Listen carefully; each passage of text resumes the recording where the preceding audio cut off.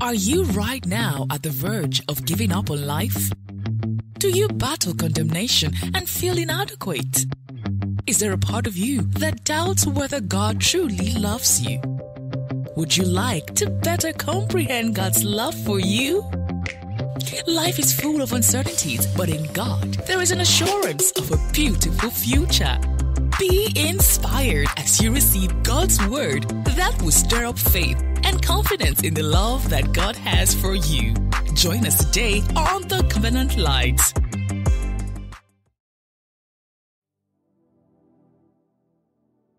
Hallelujah. Good morning. Welcome to the Covenant Light on Tuesday.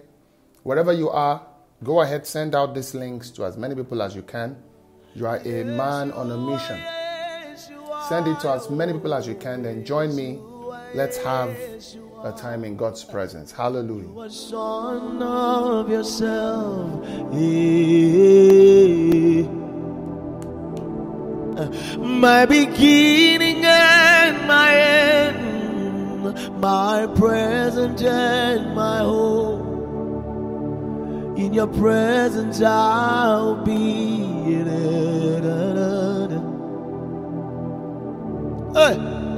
Yeshua, you, the Son of Himself, the one who is and who is to come. Even no kovelelia mesova, evilobo kovele mania, and my end. My tomorrow and my now. Rona maseka dele emuno komenatina. You're the one who makes the holy of holies so holy. You're the secret place I know. You're the holy of holies. Yeshua, the Son of Himself. In you I live and move and have my being. Yeshua, the Son of Himself. In you I live and move and have my being. My beginning and my end, my present and tomorrow. In your presence I will be and nowhere else. You're the one who makes the holy of holies so holy. Remoskele mania de mogaele eminantena. Ena no komena ni aliadi kizeve amaniam fedi kavavela eminate kayovelia. Sile mania kamena diana minaveli ovovoko yore ariani amaniano kovanane amamayo. Silemana kumiani niefilemo sila makaya ivide. Oh Jesus. Hey. My beginning and my end, my present and tomorrow. There's nowhere I'd rather be than your presence. Hey, you're the one who makes the holy of holies so holy. You're the secret place I know, the holy of holies. Hey, my beginning and my end, oh, amen. There's nowhere I'd rather be than your presence. You're the one who makes the holy of holies holy. You're the secret place I know, the holy of holies. My beginning and my end, oh, my present and tomorrow. There's nowhere.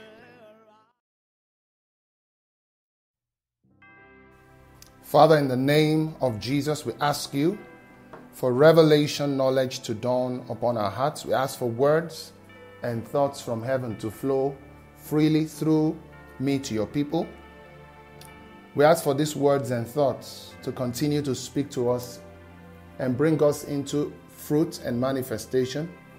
We ask that signs and wonders be done, confirming your word in the lives of everyone who hears this.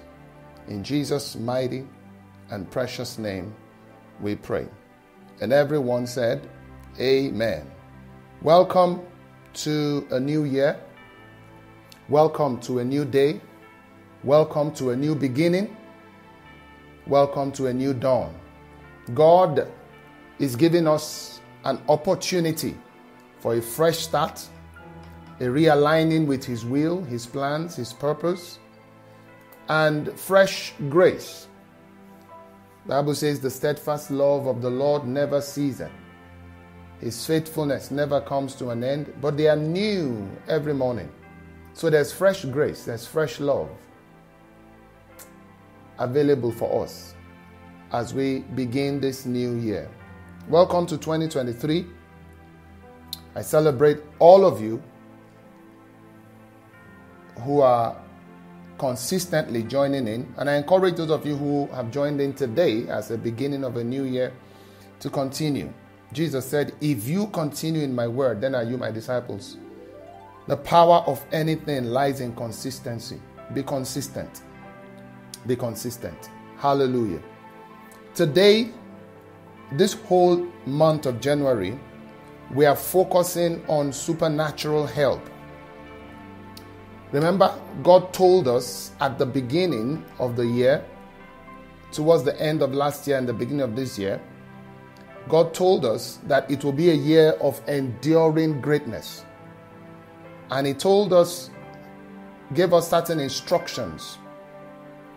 After embracing our calling to greatness, after accepting the fact that we are called to greatness, God said to us, start from the place of rest. Start from rest into work. Not walk into rest, but rest into work. Start there.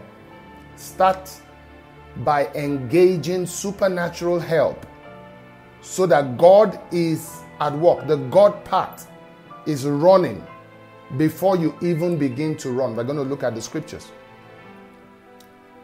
Then He told us to expand our mind and thinking. Then He told us to excel in the natural, to engage that spirit of excellence, even in natural things. And He told us to embrace leadership, develop our leadership skills, and embrace opportunities to lead. So this month, now every month, we're going to focus on one of these things. We have embraced our calling to greatness. All through December, we focused on that. And so this month, we are starting from that place of rest. In 2 Chronicles, which is our text today, 2 Chronicles chapter 26, from verse 11 to verse 16. Moreover, Uzziah had an army ready for battle, which entered combat by divisions according to the number of their muster, prepared by Jael the scribe and Maaseiah the official, under the direction of Hananiah, one of the king's officers. The total number of the heads of the households of valiant warriors was 2,600. Under their direction was an elite army of 307,500, who could wage war with great power to help the king against the enemy. Moreover, Uzziah prepared for all the army shields spears, helmets, body armor, bows, and sling stones. Now, these are amazing things. This will get you going. This will get you. You can do a lot with such a mighty army. And he did do a lot. But in verse 15, we see the underlying secret, the one that people don't see, the performance enhancer that was engaged in verse 15. In Jerusalem, he made engines of war invented by skillful men to be on the towers and on the corners for the purpose of shooting arrows and great stones. Now watch this. Hence, his fame spread far. Remember, one of the 7 covenants of greatness is that I will make your name great. Fame. It said, Bible says, hence his fame spread afar. Now watch the underlying secret. For he was marvelously helped until he was strong. God didn't stop helping him when he became strong. That's not what that scripture means. God did not decide, I'm not going to help again. I'm just helping you till you are strong. No. His fame was spread afar because of the results he had. But underlining that result, the thing that was at the base, the performance enhancer, why he was able to get all these results, was that he was marvelously helped. But the Bible says that help stopped when he became strong. Not that God wanted it to stop, but the reason is in the next verse. But when he became strong, his heart was so proud that he acted corruptly, and he was unfaithful to the Lord his God. So all the while he had an army. If you read the verses before, I encourage you to go back and start from verse 1. All the people of Judah took Uzziah, who was 16 years old, and made him king in the place of his father Amaziah. He built Elot, restored it to Judah. Uzziah was 16 years old when he became king, and he reigned 52 years in Jerusalem. His mother was Jechiliah. He did right in the sight of the Lord according to all that his father Amaziah had done. He continued to seek God in the days of Zechariah. That's praying. Who had understanding through visions of God. He wanted to hear God. As long as he sought the Lord, God prospered him. Now look at the things he accomplished. Now he went out and warred against the Philistines and broke down the wall of Gath and the wall of Jabneh and the wall of Ashdod. And he built cities in the air. Built cities. Gained victories. Built cities. Not houses, cities. He built cities in the area of Ashdod and among the Philistines. God helped him against the Philistines and against the Arabians who lived in Gorbal and Meunites. The Ammonites also gave tribute to Uzziah, and his fame extended to the border of Egypt, for he became very strong. So the help from God did not stop because he became strong. But when he became strong, when he saw the results in the natural and stopped connecting those results with how he started, when he stopped connecting those results with the performance enhancer himself, God, when he stopped connecting those results directly to God's help, the Bible says he was marvelously helped. When he stopped connecting those results to God's help, the help stopped. But when he became strong, his heart was so proud that he acted corruptly.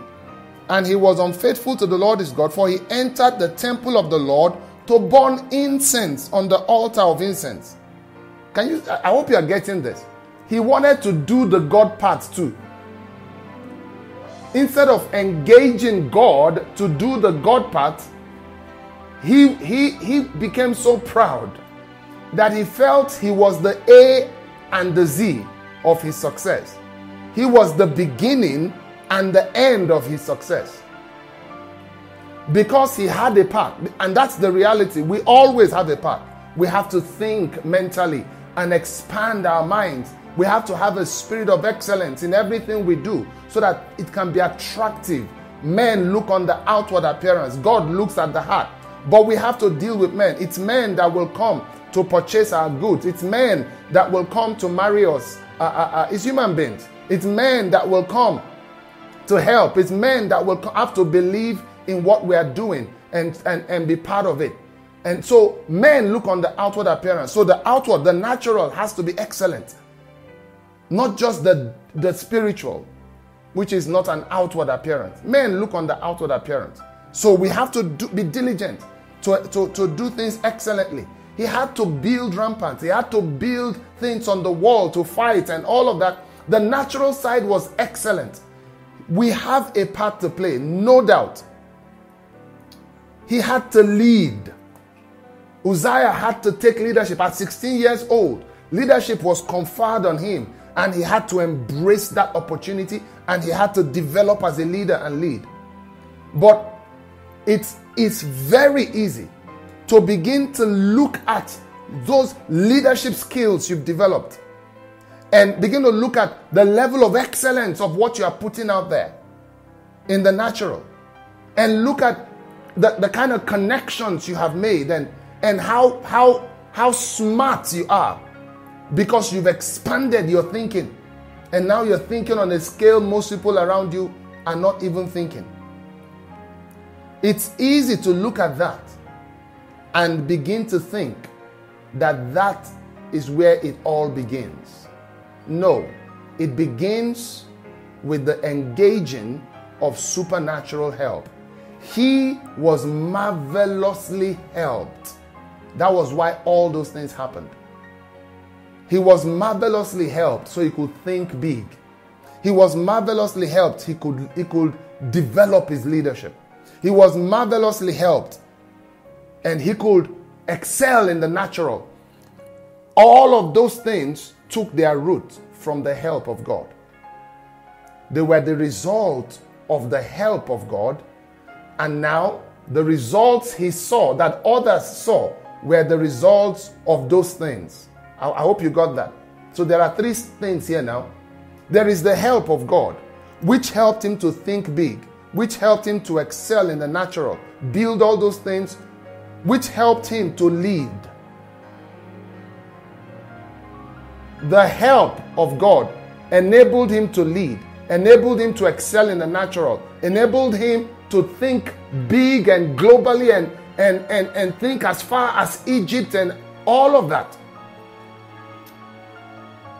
Now, the results, the victories, the finances, the prosperity came not because of the help of God, but because of that thinking big and excelling in the natural and leading.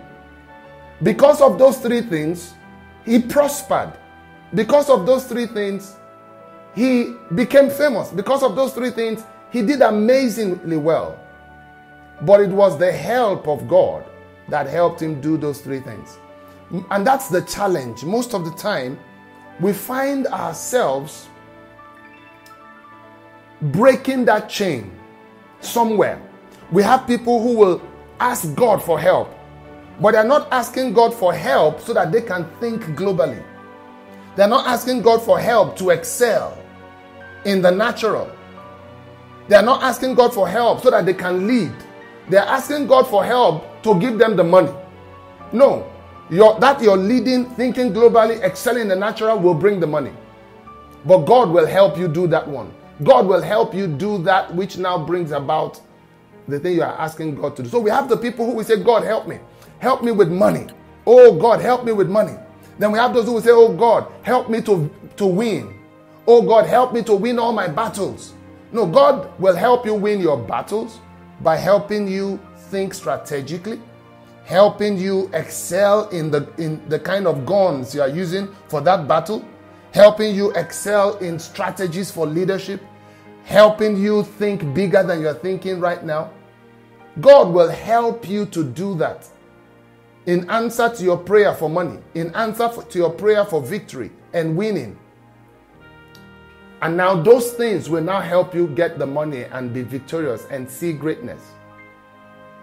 And then we have those who have been helped by God to think globally and excel in the natural and lead. And then they cut off the God part. And they want to be the Alpha and the Omega of their victory. And they think to themselves, the God part was never necessary. The burning of incense appropriately and properly and at the appropriate time by the appropriate people in the temple.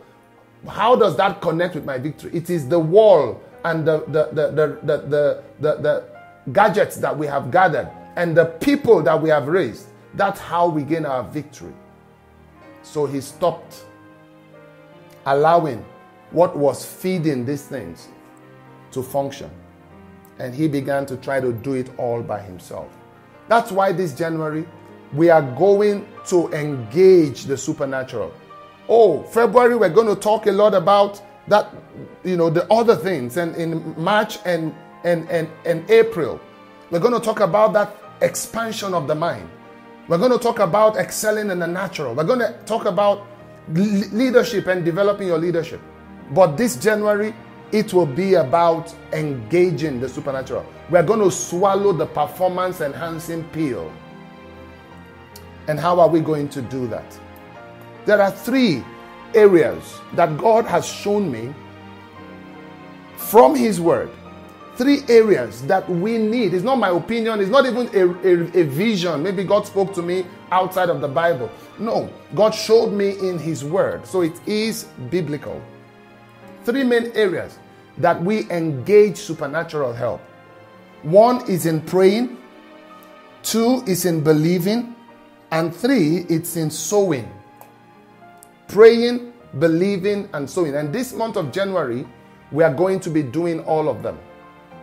We're going to be praying together.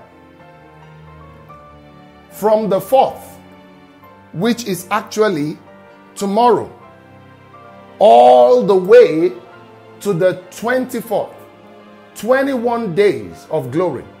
We are going to be spending it in prayer. You're going to go about your business, but in the morning, we will have the devotion and your praying begins.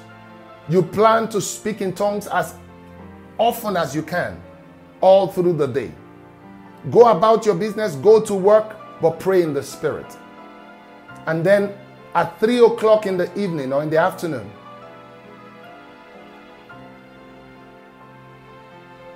we will have another session where we pray.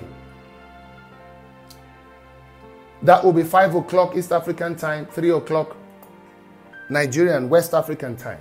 We will pray again. And we will have prayer sessions focused on prayer. While the morning devotion will be focused on teaching and a little bit of prayer, the one in the afternoon will be on prayer. We will encourage you to wait on the Lord, fast. Stay away from food. Stay away from... Listen, child of God, you know whether you are proud by 2 things. Your ability to call on God. How serious you take the part where you engage God. And secondly, how grateful you are when you see victory towards God. You know if you are proud, if you are thinking it's all you, by your ability, how seriously you take prayer and believing God and giving, those things that the world does not see, but you know that's your performance enhancer. How seriously you take them. You can always check. You can always know. As I'm saying it right now, how seriously are you thinking of doing it? You can always know. This man went to tamper negatively with what was feeding his success. Because you see, that burning of incense in the temple is not known. The Egyptians didn't know about that. All the people who saw the results didn't know the background, what was going on in the temple, what was going on in the behind the scenes. And he got caught up as well with the results, that he forgot that he was being fed by what was going on behind the scenes. He no longer took it seriously. When he first became king, it was a major issue for him. You need to go read about Uzziah. It was a major issue for him. He made sure everybody was doing what they were supposed to do behind the scenes. So as we set off to pray, you have to ask yourself, am I taking this seriously? How am I taking the fasting exercise? It's a fast for the whole year. Glory be to God. What about believing? You know, we're going to be sending out afresh this year confessions and declarations of faith. And we're going to be teaching and teaching and teaching, bringing to a point of faith in the devotions, on Sunday in the various churches, bringing to a point of faith and confidence in the greatness that God has called you into this year. So the teaching will be there, and faith comes by hearing and hearing the word. And we're going to send out, there's going to be a lot of sending out of messages. Some I preach, some my own mentors preach, some by Kenneth Hagin, Creflo Dollar, and all that. We're going to be pouring out messages out there in the various groups that you belong to. Your job will be to listen to them. Listen to them. During this period as you are fasting, listen to these messages. And then take those confessions, those declarations of faith. Because faith is in believing and saying. And then we're going to have the opportunity this month to give in a way we don't give all through the remaining part of the year. January is an amazing period. It is when you set the direction. It's when you set things as they should go. You build momentum and you release things. So there's direction, there's energy. Those are the two things you focus on in January. Get the right direction and launch heavily. Launch powerfully. So you can go far in the right direction. And so in January, we pray more than we used to pray in other months. In January, we declare and confess the word in faith more than we do in the other months. In January, we give unusually. We give what we call the first fruits. And we're going to look at and teach and understand these things. Let me quickly show you scriptures. In 2 Chronicles that we are currently reading, 2 Chronicles chapter 20 and verse 17. I want you to see the different times the Bible says, rest because your God is working for you. I want you to see what happened that led to that. In 2 Chronicles chapter 20 from verse 17, the Bible says, you need not fight in this battle. Station yourselves. Stand and see the salvation of the Lord on your behalf, O Judah and Jerusalem.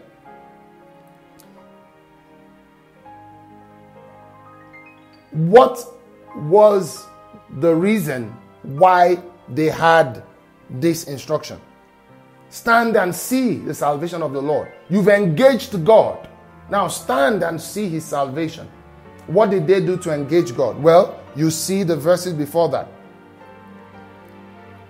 You see in verse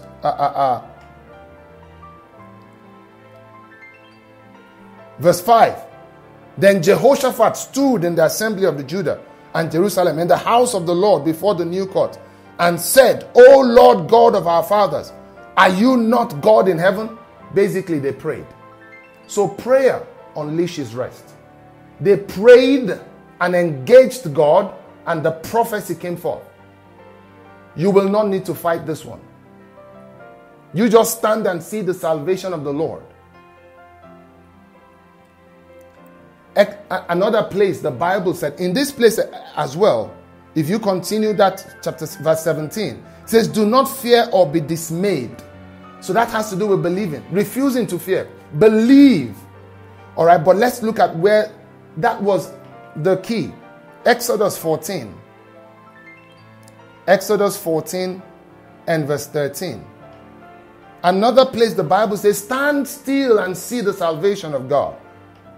It's Exodus 14 verse 13. And Moses said to the people, do not be afraid. Stand still and see the salvation of the Lord, which he will accomplish for you today. For the Egyptians whom you see today, you shall see again no more forever. What led to that? In this particular instance, it was the refusing and the refusal to fear. It was faith. It was believing God. The Egyptians were behind them. They were seeing the Egyptians. You need to understand how serious that will be if it was today. And you can literally see, let's say they're armed robbers, and you can see them going house to house, heading for your own house. And your house is next. and they are breaking into houses, slaughtering and stealing, and someone tells you, see those robbers you see, you will see them no more. All we need from you is to believe. Do not be afraid. So believing. Bible says, he that believeth has entered into rest. Believing, Hebrews chapter 4, brings into rest. And lastly, giving and sowing. Make sure that these things you do them. Mark chapter 4 and verse 26. Oh, hallelujah. Feel the anointing of the Holy Spirit right now. Oh, glede bronde gajide braafekezo. Elele krieno ombra gadis matelia nandegesi. These things, said the Spirit. These things, said the Spirit, will be your wisdom in 2023. These things, said the Spirit, will be your wisdom in 2023 and will bring your amazement in 2023, said the Lord. Hallelujah. Glory to God. That was what I said in tongues. In Mark chapter 4 from verse 26, and he said, the kingdom of God is as if a man should scatter seed on the ground and should sleep by night and rise by day, and the seed should sprout and grow. He himself does not know how. Can you see that? The man planted seed, and it wasn't one seed. He planted seeds, and he went and slept and rose. He was detached from the activity of that seed. He went and slept and rose night and day. The seed sprouted and grew. He himself didn't know how. Why? For the earth yields crop by itself. You see, it doesn't need you to help it yield crop. The earth yields crop by itself. Now look at where the man showed up again. First the blade, then the head, and after that the full grain in the head. But when the grain ripens, immediately he puts in the sickle. The man shows up again in reaping what has grown. You see, but the growing was not his business. The growing was not his business. But he was needed. Some people plant and say, well, I've given. I don't need to do anything. No, you need to do something. But whatever you need to do comes after the seed. As you are planning to have 50 billion come into your hands this year, are you planning the seed? You see, because if you are going to go and try and harvest when there is no seed, when you've not engaged that part that you rest in, that part that is your rest, where you are not involved, if you have not started that part, then you are dealing a death blow to the plans for mega harvest. No, you plant the seed. We need to learn this balance. You need to engage the supernatural. You plant the seed. You give abundantly. You give abundantly. And then you take your eyes off. Let that seed die. We're going to look at this tomorrow and the day after. And then, child of God, you focus on the reaping. You see, your business and business adventure that this year now becomes you reaping the seeds you have sown. The marriage this year becomes you reaping the seeds you've sown. The breakthroughs this year becomes you reaping the seeds you've sown. Do you still need to work? Yes, but the work is a harvesting work. Trying to harvest when seeds have not been sown is an exercise in foolishness. Use this month as we launch out in rest to pray unusually. We're going to be doing that collectively. To believe and declare God's word unusually. We're going to be doing that collectively in those prayer sessions that we're going to be having. To give and sow unusually. We're going to be doing this as well. Father, we thank you. We honor and worship you. Thank you for the privilege to begin again, another year. And thank you, Lord, for calling us into greatness. This month, I ask you, Father, Paliogo preto coromonde rebosta ragilia. I want you to pray with me. And stand in faith with me as I pray right now. So your amen becomes your agreement with my prayer, because I'm releasing my faith. And you release your faith at that amen. Believe it done.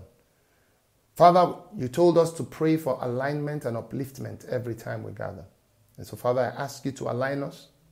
I ask you to lift us. And then, Father, in line with your guidance this month, help us to pray effectively. The Bible says the Spirit helpeth our infirmities, for we don't know what to pray. Spirit of God, help us in this month to pray and cook 2023 effectively. That man who called for Jesus to come help him with his daughter that was sick and was dying and eventually died. You told him, if you can believe, all things are possible. And he said, help my unbelief. And so, Father, today we are asking for help. Help our unbelief. That man was willing to believe that the daughter can be healed as long as she has not yet died. But the moment he heard that she had died, he didn't have faith for that one. He didn't have faith for resurrection from the dead. That was where his unbelief was. And Lord, I'm wondering right now where our various fears begin, where the unbelief is. That one that we think, you can do these other things, but this one, I don't see how this can change. Help our unbelief in this month. And Father, the Bible says that you give seed to the sower and bread for food. So this month, as we commit to giving first fruits, we ask you for seed to sow and bread for food. In Jesus' name. That you will take care of us and enable us to sow abundantly. In Jesus' name. Amen. Hallelujah. Glory to God. Hallelujah. Glory to Jesus. Hallelujah. So it has begun. It has begun. Greatness, the journey into greatness has started. In Jesus' name. Have a wonderful, wonderful day today. Remembering that you are loved by God and it is unconditional. Have a great day.